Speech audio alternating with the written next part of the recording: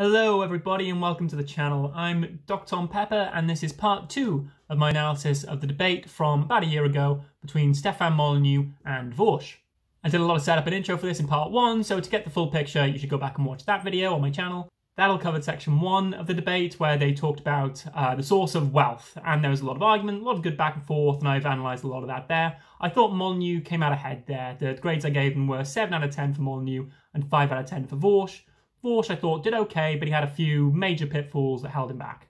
This part will cover section 2, which is nominally about exploitation, like that's the topic they're supposed to be debating, but it isn't really about that at all. It's really about whether or not Vaush is a hypocrite. And since that's the most interesting part of the debate, that's what I'll cover here, but more importantly I'm going to look at whether it matters that Vaush is a hypocrite. I'll leave links to all the relevant videos down below, but Vaush has a follow-up to this video from about a month later, or this debate I should say, about a month later, where he just writes off this hypocrite thing, says it's not an argument and doesn't count and isn't important.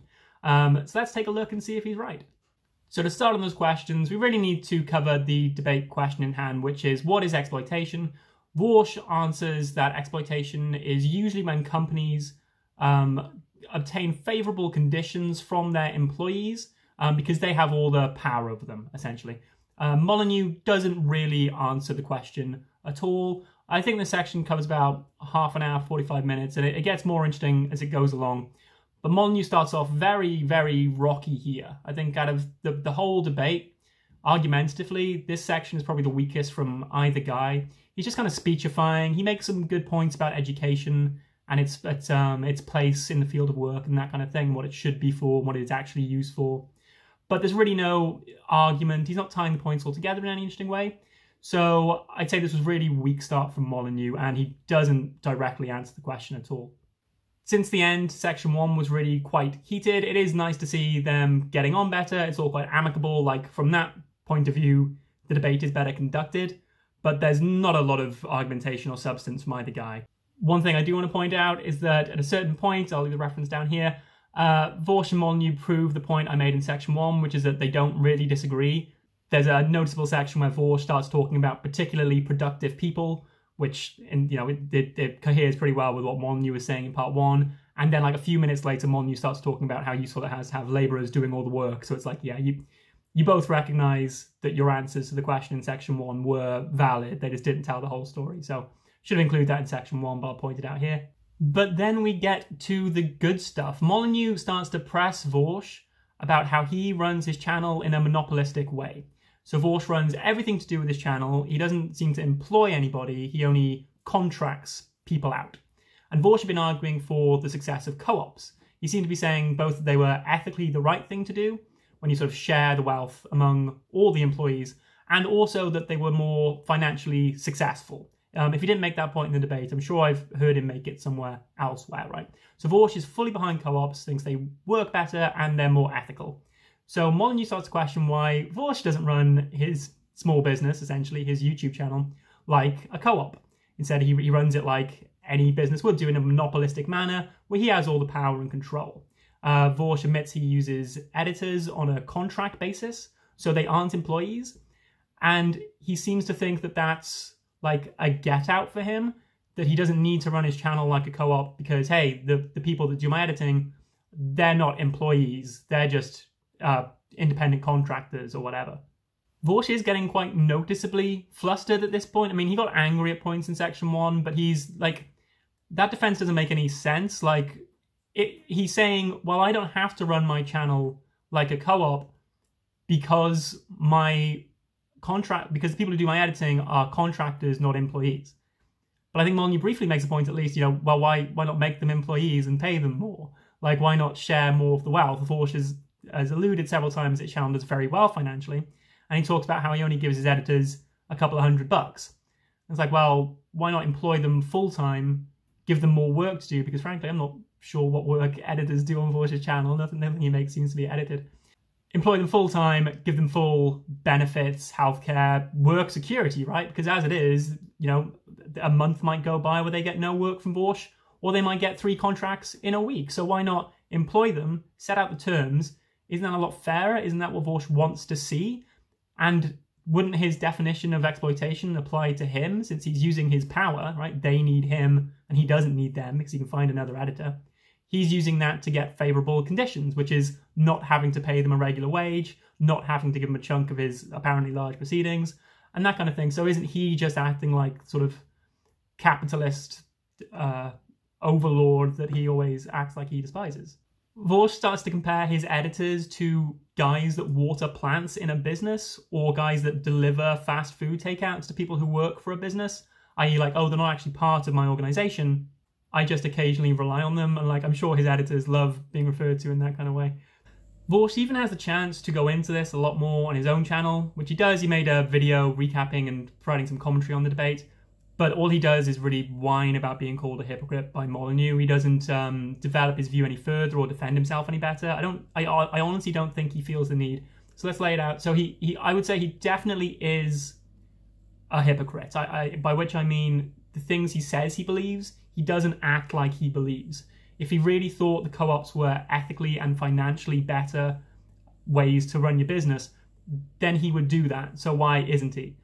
The obvious answer seems to be that he doesn't have the courage of his convictions, and that he either knows his view is false, like he's just a total cynic. He knows that co-ops don't work, and that's why he's not doing it. Or there's just some cognitive dissonance going on where he really does think the view's a good one, but he really does think it's not a good way to run his channel specifically. And obviously that just looks like special pleading, right? That just looks like Vaush saying, well, everyone else should run their business like a co-op, but maybe not small YouTubers for some reason. The spirit of what he's been arguing for, and the spirit of co-ops, that it allows people to escape drudgery and drudge-like works and lets them let their minds soar like Einstein's, right? He uses that as an analogy at points. You know, you should take people out of factory work and farm work so they can work on their own talents and habits. Like, well, if you had a person that was regularly employed, presumably they'd be able to do that better. So the spirit of his argument goes against the way he acts, for sure. So I would say he is a hypocrite. But the big question is, does that matter, and does it really harm his view, or does it just harm Vaush's reputation and his brand? There is a risk here that, and I think Vaush is, I don't think he says it directly, but he's kind of, I think this is what the point Vaush thinks he's getting to, is that calling someone a hypocrite is just ad hominem. You're not attacking their views, you're just saying, well, you are a hypocrite. So should that really matter to the idea of whether or not co-ops are a good way to run a business? Well, in this case, there's definitely smoke. I don't know if there's fire. So the problem Vaush has specifically is that he is advocating a practical position. He is saying people who run businesses should make those businesses co-ops, and here's the reasons for that. It's more ethical, it's more financially viable, blah, blah, blah. In short, his position isn't pure theory, it has a practical dimension, and we know for a fact Vaush isn't living up to that practical dimension, right? We know that he's not running his business like a co-op. So that would seem to hurt the theory. Like, does Vaush know on some level that his channel wouldn't be as successful if he ran it like a co-op? That's what Molyneux wants to get at. This would be a huge win, a home run for Molyneux, if he could make Vaush say something like, you're right, I don't run my channel like a co-op because I wouldn't be as successful, right? Obviously Vaush is never going to do that. But what Vaush could just do is something like just bite the bullet and say, well, you're right, I am a hypocrite, but there's nothing wrong with the theory. The theory is a perfectly good theory, I just don't live up to it for whatever personal failings I have. But Vaush isn't going to do that either. Because he has a reputation and a brand and an ego, and he doesn't want to admit to being a hypocrite, right? Even when he's caught in the act, essentially. Vaush continues to make really weak defenses throughout this argument and throughout his analysis. He keeps saying, I've never heard anyone say that YouTubers should run their channels like that. It's like, well, now you have. Molyneux suggested it, so what do you make of it? He just acts like, well, this idea has never been proposed before, and therefore must be a bad one. It's a very strange move, very weak argumentation. The absolute knockout blow, optically, not in terms of argumentation, comes when Molyneux starts to tell Vaush, hey, I've had experiences running businesses. If you'd like me to help you run your channel like a co-op, that can be arranged. That's the funniest thing I've ever seen said in a debate. I mean, again, that's not an argumentative knockout. He hasn't won the argument there, but like optically, that is so funny. It's so hard to be on Vaush's side after that. Molyneux has like said to him, I will help you put your ideas into practice since you're not willing to yourself. So again, it's not the end of the debate. He hasn't pressured Vaush to the point where Vaush has to give up. Vaush's defenses are awful, but optically speaking, this is just a brilliant win. Vaush can't get it anywhere here. And it's notable that this is completely different to section 1, where they spent all their time arguing about Molyneux's view. This time it's all Molyneux attacking Vaush, but not even really attacking his view, just attacking him for being a hypocrite. Molyneux hasn't even really provided an answer in this section, so all we do is talk about Vaush. And even though that worked really well for Molyneux in part 1, because he was able to refine and develop his ideas, possibly on the fly, Vaush cannot do that. And even when he's had a month to think about it, and he put out his analysis video, he still hasn't come up with a good defense. So he flounders and he looks ridiculous and he can't get anywhere here. Watching the Vaush analysis, and again, links down below, is really interesting. Not from an argumentative perspective, because he's really bad at analysing arguments. Like the gulf between him and Molyneux gives even if you don't like Molyneux or what he's saying, he sits down with headphones, he analyses the debate, he says, here's the argumentative move I made here, here's some more information, here's how I could refine that. Vaush just whines about being called a hypocrite, very weak. But his arguments reach it's like inception of hypocrisy, because he doesn't think that calling someone a hypocrite is a real argument. I assume he means it's an ad hom, and you're not attacking their views, you're attacking them personally. Then he says at one point that the greatest line I think I've ever heard in debate analysis, which is saying something. He says that if you call him, Vaush, a hypocrite, then, quote, you are a moron who is not making an argument, end quote. Marvellous. You're a moron that's not making an argument, he argued. It's so terrible that Vaush doesn't realise he's not making an argument back. It's just, they call you a hypocrite, so you call them a moron. But you haven't explained why it's bad to call him a hypocrite. And like I say, Molyneux could have struck gold. As it was, he didn't finish him off in a logical sense. He didn't prove his view to be wrong, but he made him look really silly. And I bet everyone at the end of that debate is thinking, well, maybe Vaush doesn't put his ideas into practice because he knows they don't work, because the theory is a bad theory. The only other thing I wanted to discuss before I announce the overall winner was just a note on the moderation and setup. So the moderation I thought was really good. The moderator didn't get involved, but they didn't really need to.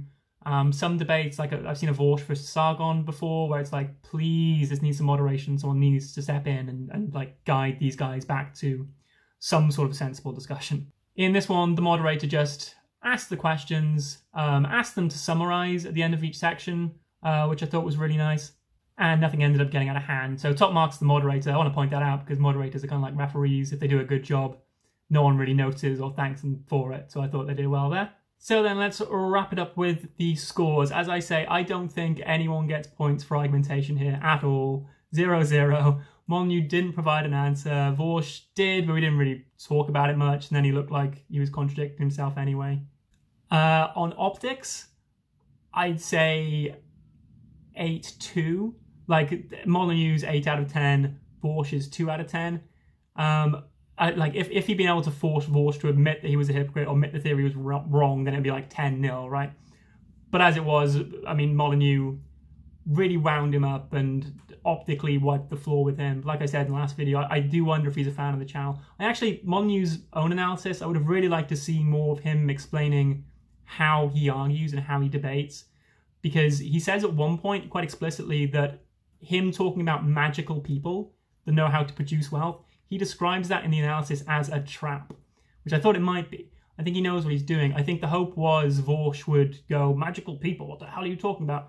And then Molyneux would give him a side eye and say, I'll have to explain to you what a metaphor is. And Vaush would end up looking silly. I think that was the trap, to put out something that looked obviously silly, but wasn't actually that important. It's just the metaphor that Vaush would go for. And although Vaush definitely got a bee in his bonnet about the magical people thing, he scoffingly mentions it a few times in his analysis, he doesn't bite, and he doesn't go after that. He does attack the substance of the argument. So the trap didn't quite work. But I wonder how many other little traps and little tactics Molyneux worked into that debate that I didn't notice.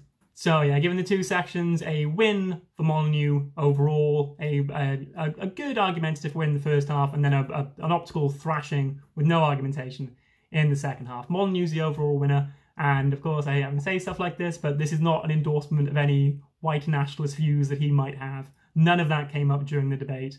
It's not relevant here. I don't endorse white nationalism. Molyneux wins. Analysing section 2 here was kind of like analysing the presidential debates, which I tried to do for this channel, but I just had to give up on because they were too ridiculous. When I say I'm giving Molyneux the optics win, it's kind of like if two people turn up to have a race, and then one of the people just turns around and punches the other guy in the face, and then just beats him to the ground and beats him up, and then stands up and goes, "Yay, I won the race." And it's like, well, you didn't. You won the fight, but you didn't even have the race. That's what it's like. Molyneux kind of threw the debate out the window and set up a new thing, and then won at doing that. So good for him. So I hope you all enjoyed this video. I hope you all watched both parts to get the full picture. And thank you again very much to David Box for suggesting this analysis. If any of you have any other debates you'd like me to analyse, the channel might start doing that more often here, since the first debate analysis I did got way more views, and ultimately that is important to me. So if you have anything you'd like me to analyse, recent, any sort of topic, I'd love to pick it apart. Until next time, thank you very much for watching. Leave a like for the video if you like it, share it with your friends if you think they'd like it, and subscribe to the channel. There might be a bell below. Lots of YouTubers have started saying there is. I can't really see one on my YouTube whenever I log on. If there is a bell, please click that bell. That apparently helps. Thank you very much, and have a good one. See you soon. Bye.